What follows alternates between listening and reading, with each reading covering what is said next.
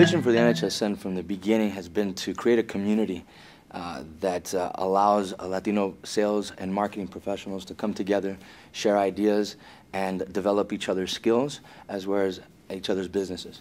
We first wanted it to be more of a networking organization where people of like-minded backgrounds and interests could come together and help one another succeed in business. We realized we had something and we wanted to go ahead and involve more people, and that's what we did. We started realizing the Hispanic community, the Latino community, really was looking for not only ways to connect with one another, but also an opportunity to learn. The idea here was an honest environment where people were being trained on the latest news and education that's out there in sales and marketing. The needs that the NHSN fulfills is definitely to help you build your own unique sales skills. We train people, train salespeople, learn who's out there and what they're doing. The idea is to train and develop skills that we don't have yet, so we can become that much more positive in the professional community.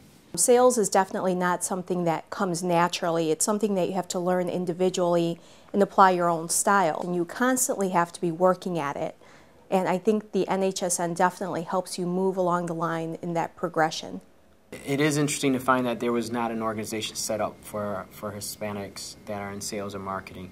When we first got together, we thought for sure someone smarter than us, better than us, probably did this somewhere else in the country. The NHSN, the National Hispanic Sales Network, is the first of its kind. So we like to think that we're pioneers in the area of sales and marketing, specifically for Latino professionals. Initially, we thought it'd be something where networking and people, our peers, can get together, but then it grew more and more into a training organization. The main difference about the NHSN is definitely a more mature organization in terms of whether you are starting off in sales or you are a skilled salesperson. The type of sales training that we're providing, it is for anybody who is involved in sales that wants to gain something. You can't come to the NHSN and say, make me a good salesperson. You really have to put a lot of effort on your part. Salespeople are some of the most profitable individuals in the world. And so, everybody sells themselves in some capacity. So even if you're not in sales, even if you're, the president of a company, you can still gain something from being involved in NHSN. Not only can you find a job through networking, where sponsors were looking to hire bilingual, bicultural professionals, but also a place to find training, development.